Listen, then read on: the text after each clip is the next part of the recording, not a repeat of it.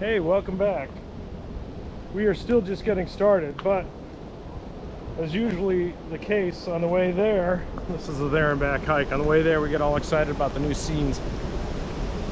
So across is a golf course. I assume this is still part of the Palos complex. There looks like there's a public pathway at least. This is Harlem Avenue, not 83, Harlem Avenue. I forget the number of what it was, but whatever, it's Harlem Avenue.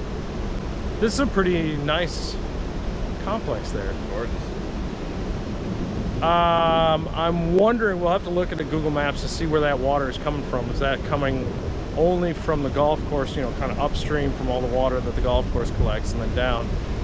There's a lot of foam, so again, I'm making wild guesses here that that could be some phosphorus and some other things that are from natural fertilizers coming off upstream.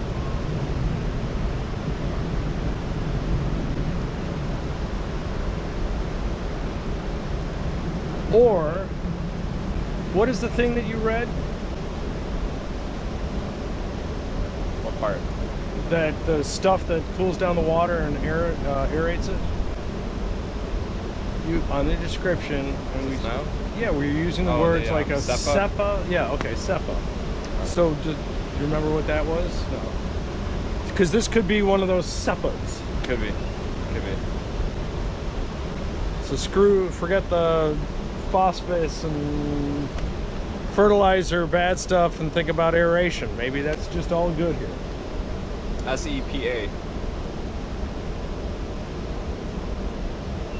We had a bike accident. We didn't see it, but we saw the aftermath.